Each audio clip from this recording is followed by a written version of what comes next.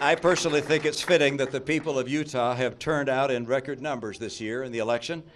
4 years ago, 580,000 people from Utah went to the polls. Tonight, over 1 million people have voted.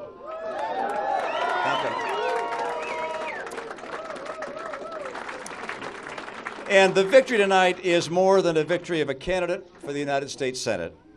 I believe it's a call for greater dignity and respect.